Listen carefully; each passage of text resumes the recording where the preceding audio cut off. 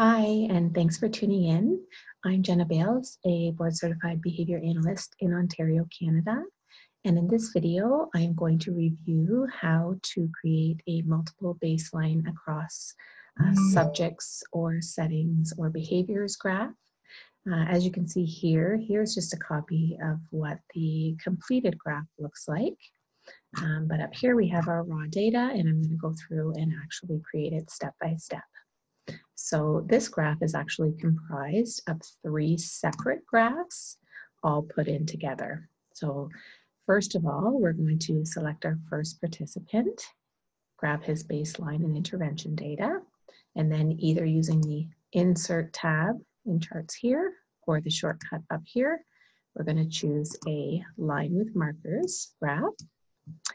For this graph, we're going to make all the ABA convention changes to it before adding in the other graphs, just so that we don't have to do it 3 separate times. So the main changes I'm going to make, first of all, you need to click the Design tab, and I'm going to change it into black and white, or black and white, so that when it's printed, it's readable. Okay, we're going to right-click on the graph and choose Format Chart Area. And then we are going to take the line off of the border. These types of graphs don't have lines on the border.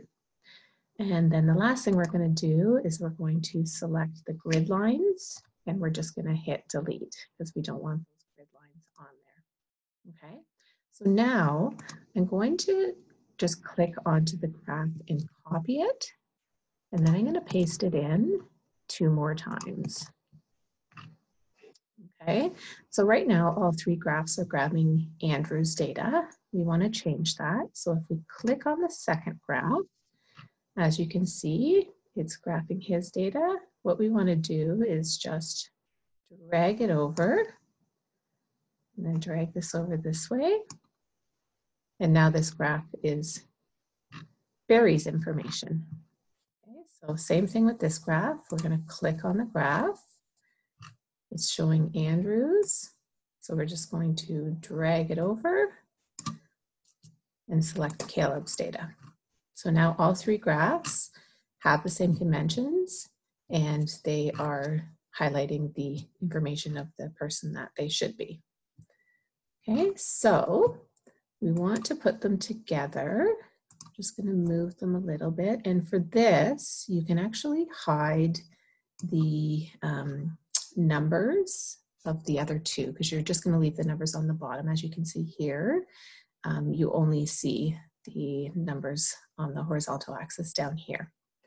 Okay, so all we need to do is just put the graphs on top of each other like that. Whoops, try to make them a little even. Okay, so now we're going to give the title a title. So it's multiple baseline.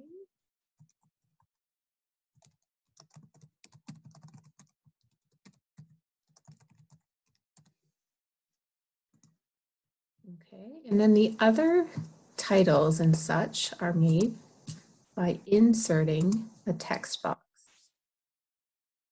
So we're going to insert the text box here of our baseline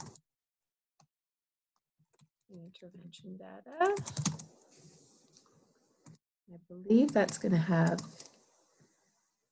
a border on it. So if you click on it and go into Format and Shape Outline, you can either turn it white or you can just select No Outline, and it's going to take that outline off of it.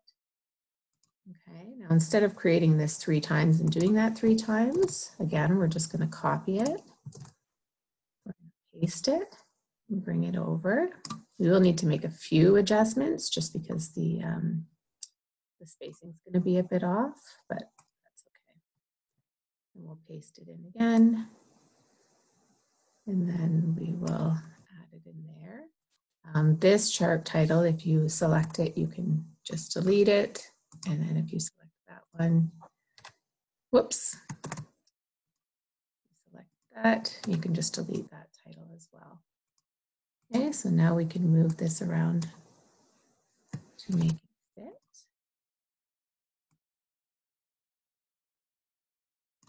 going to make that smaller because we don't want to hide any of our data. And then you just hit the enter, or the big long, I think it's spacebar, to move that where you want it to be. And then do the same thing over here. We're going to make this smaller so it's not marking off our data. We're going to move it up a little bit. And we're going to go in and hit the space bar. We need to make it a little bit bigger. Hit the space bar so that it's in line with the actual data. Okay, so the rest of it, the lines here, are actually done by inserting lines. So we go up to the Insert tab. We select a line. And we're going to draw the line in. It's movable, so the important thing is to get it straight. If we go back to Format, we can change it black. And then if we copy this line again, instead of recreating and fixing it up so many times, if we paste it in, we can just move it to where we want it. Okay, they're all adjustable. So now we're going to do the same thing, insert line, and this one is going to go sideways. Again, we're going to go to the Format tab to turn it the same color. We might have to do a little bit of adjustments here. So this maybe isn't quite long enough. I'm going to move that there. We're just going to connect them all up so that they make sense. Okay, we're going to copy this one.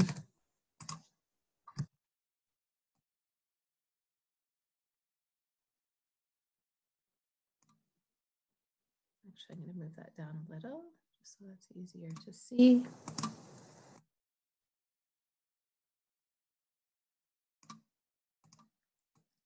So it's a little bit finicky, but okay. And then the last thing we want to do, if we are going to do a figure caption, especially if you're a student of applied behavior analysis, you probably have to do this as an assignment. So you're going to go to Insert Text box, and you're just going to draw it in underneath. Again, you're going to need to go to the Format tab to take off the color because it starts with an outline. And then you can just type in your figure caption, whatever it is. Whoops, the outline didn't come off. Hang on. Let me try this again. Okay, and that time it came off. So one last thing here is we do want to label, whoops.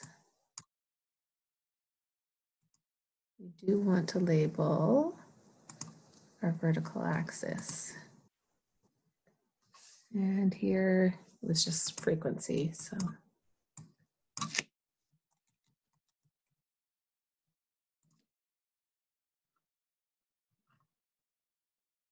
Oh, and one last thing, almost forgot. We're going to use text boxes again in order to label whatever the condition is. So this one happens to be across subjects, so we just put the subject's name in. Again, we're going to want to go to the Format and make sure there is no outline. And if we just copy and paste that down, we can just change out the names. Our second subject is Barry. Our third subject is Caleb.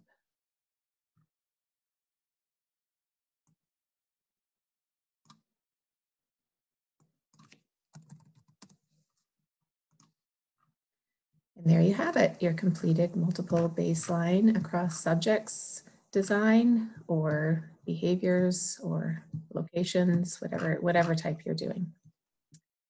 Thank you for tuning in, and I hope this is helpful.